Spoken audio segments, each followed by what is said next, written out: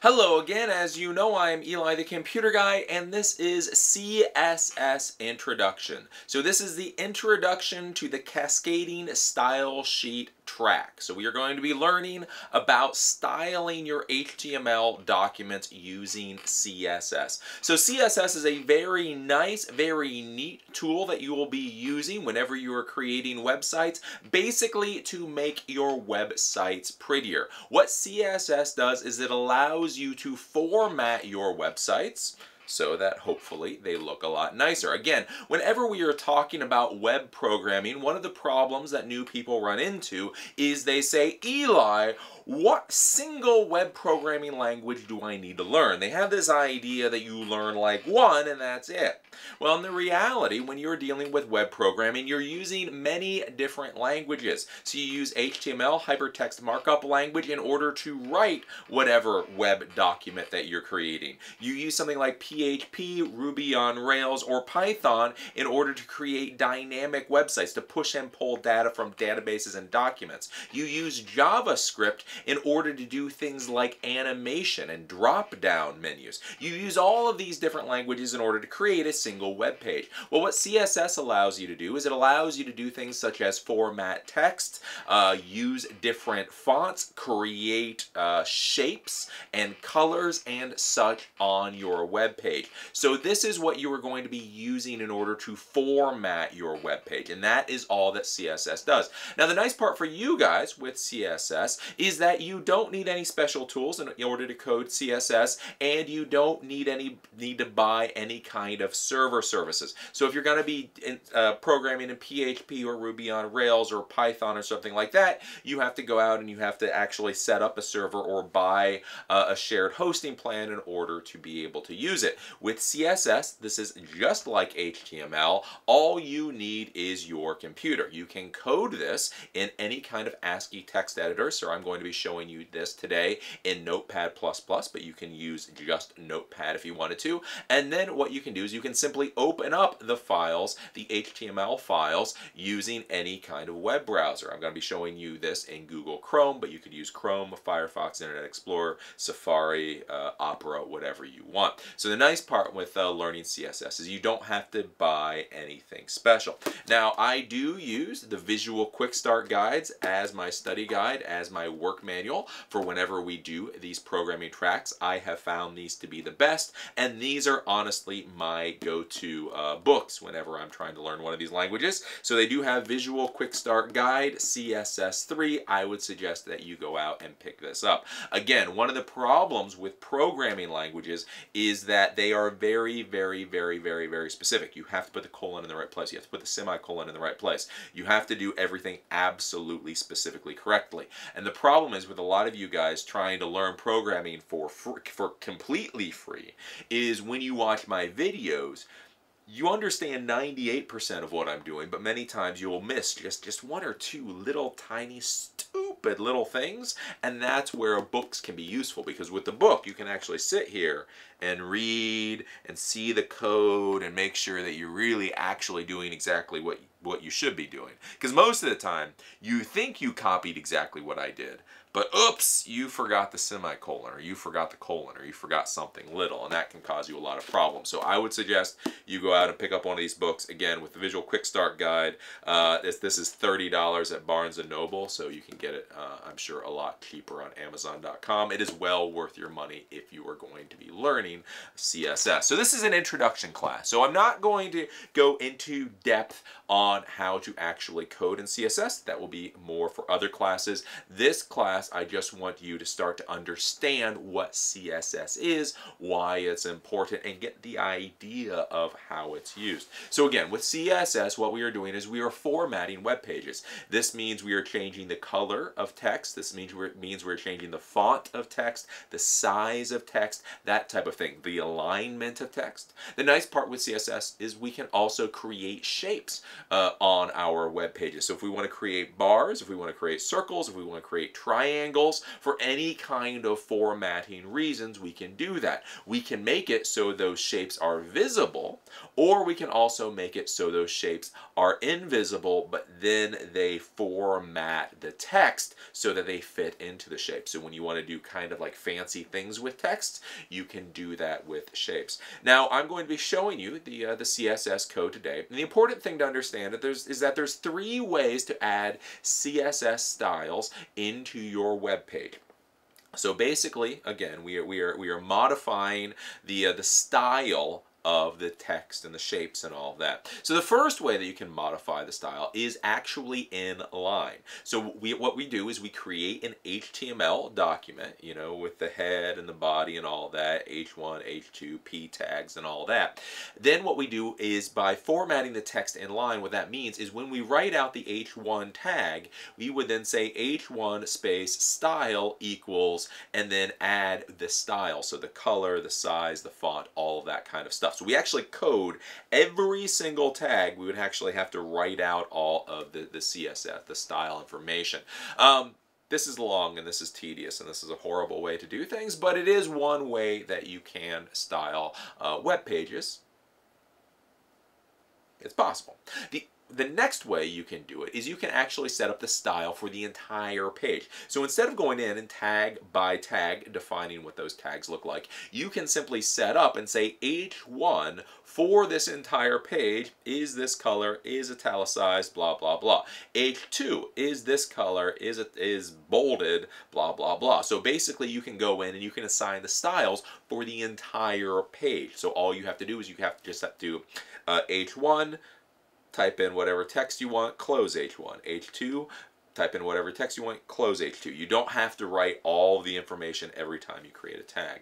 Now, the way that most people use CSS is by using an external style sheet. Basically, what this means is you create one style sheet generally for your entire website. So every web page on your website links back to that single style sheet. And so all you have to do is you have to type out the information in that one style sheet, and then when you use H1 anywhere in your entire website, it will relate back to what you put into that style sheet, so that you don't have to type it out for every line or on every page. So with that, let's go over to the computer so I can show you exactly how this works, give you a basic idea of what's going on. Because again, as with all this stuff, once you start to understand what's going on, I think it gets a lot simpler. So this is the first example that I'm going to show you, and we're going to come back to this to show you how it was created later. But I just want to give you a little bit of an idea, again, of what CSS is doing. So this is a web page that I created, and all of this formatting is done with CSS. So we have this H1, this text in H1, and as we can see, I think this is brown or something, and it's italicized. So I defined this in the CSS. So H2 is orange. I defined that in CSS. The P tag, this is purple and it's centered, and that was defined in CSS. Now the cool thing with CSS, a lot of people don't really realize at first, or a lot of new people, is that you can do shapes and colors. So I created this box in CSS and then put the text inside of it. So this was done in CSS. The triangle was done because of CSS. And then this right here is actually a triangle in a box. So I created a box and then I put the triangle over it. So these are the types of things you can do in CSS. Obviously you can do much more complicated, much prettier, cooler things. But again, I always try to show you kind of the simple stuff so that you don't get overloaded. No, so all this, whenever I created anything, again, as I've said, all of this has been created in Notepad++, so any kind of ASCII text editor. Now, the first example that I want to show you is inline styling. So this is where you actually write out everything every time you create a tag. So here you can see I do H1, and then I say style equals blue. So basically this H1, this text is going to be H1 and will be blue. I say this is blue, and I close the tag. Then I call H1 again, but then I say I want this to be style red, and I want this to be italicized. And then I do this is red. So basically, this is what I mean by inline. So you are actually writing this out every time that you create a tag. Now what this means is if I go over to this particular web page, this is what we are going to get. So this is the notes at the top. This is an example using CSS Inline. And then we can see this is blue. So as I showed you, see that style color blue. So this is blue and this is red, style color red, font italicized. So this is what it looks like when we put everything in line. Now again, that is a way to do things, but that is a bit of an obnoxious way of doing it. So the next thing that we can do is we can set the styles for the entire page. So instead of having to type out everything for every tag, we can set the style once and then use it throughout the page. So that's what I did on this web page. So this is just styles.html. And what I did is I said style type equals text CSS media all. We'll talk about this in other classes. And then here I'm defining H1 and H2. So I say H1 is the color red, and then I say H2 is the color blue, font style italic, and then I close the style. Now you'll notice down here when I use the H1 and H2 tags, now there's no more information. I simply use H1 and H2. It's not H1 style equals blah blah blah, it's simply H1 and H2. If we go over and we see the example of this, we're just going to go over to this web page and we can see that this is what shows up. So this is H1, so the H1 is red, is only red.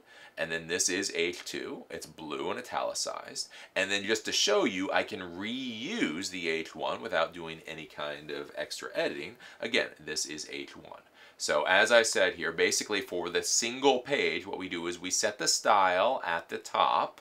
And then once we set the style at the top, then we can just do the H1, the H2, the H1, whatever tags as we want, and we don't have to type extra information.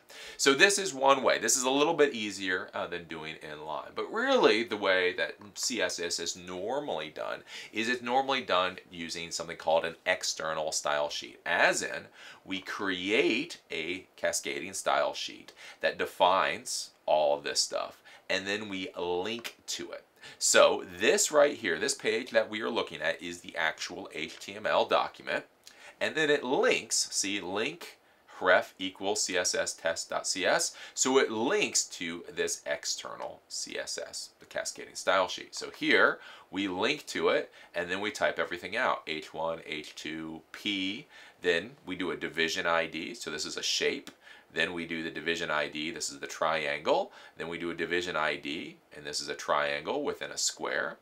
Basically then, all of that formatting is defined within this cascading style sheet. So H1, color brown, font italicized. H2, color orange. P, color purple, text align, center. Then we define what is a square. Width 120 pixels, height at 120 pixels, background red. Then we define what a triangle is. So all of this stuff is defined within this style sheet, and then the style sheet is linked to within the HTML page, and then you just go and you type all your information. What that then looks like with the final example is what we looked at originally. So we have this is H1, this is H2, this is P, this is a box with text in it. This is a green triangle. This is a triangle over a square. So all of the formatting was set up in this cascading style sheet, and then we just go through and we type out the document. So this is that square with the text, so we create a division with the ID of square, and then we write out the text. Then here we're just calling the triangle, and then we're putting the triangle here inside the square. Again, a lot of this stuff, if you're really new and you're like, duh, I don't get it, Eli. That's okay. That is okay. We're going to be teaching. I will teach you this later. But right now, I just want you to get the concept. So you can either do it inline, you can set the style for the entire page, or you can use an external style sheet for doing this stuff. So that's really all there is, at least for an introduction to cascading style sheet. It's pretty simple. It's pretty easy. Again, the biggest thing with being a new person and going out and starting to program, the biggest reason people have problems is that they don't pre-plan enough. With CSS, with any programming language, is if you really figure out what you need to do, it becomes much easier to figure out how to code what it is you want to do.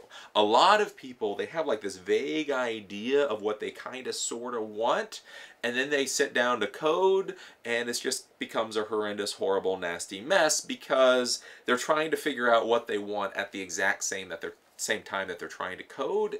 That's just a bad way of doing things. So with CSS, with HTML, with PHP, with Python, with all of that stuff, if you sit down and figure out what you're trying to do first, then it is much easier to go and research and figure out how it is you do whatever it is you are trying to do. But with CSS, what we're doing with CSS is we are formatting the web pages. So again, we are changing the fonts, we are creating the shapes, we're dealing with colors, we're dealing a little bit with pictures. That is the kind of stuff we are doing, and that is what we will be discussing in the rest of this track. So as I said, the big thing, go out and pick up, if not a visual quick start guide, go out and pick up a book, but I would suggest you go out and pick up the visual quick start guide. If you're going to be learning this stuff, 30 bucks is really, really, really inexpensive to make sure you do what it is you need to do. Again, CSS is very specific, like all programming languages. You have to put the colon in the right place. You have to put the semicolon in the right place. You have to code it. Use this proper syntax, or it simply will not work at all, or it'll create a nasty, nasty mess. That's why books are good, to make sure that you're doing exactly what it is that you think you should be doing. So, as you know, I'm Eli the Computer Guy. This class was CSS, Cascading Style Sheet Introduction. This is the first class in the CSS track. As always, I enjoy teaching this, and I look forward to seeing you at the next one.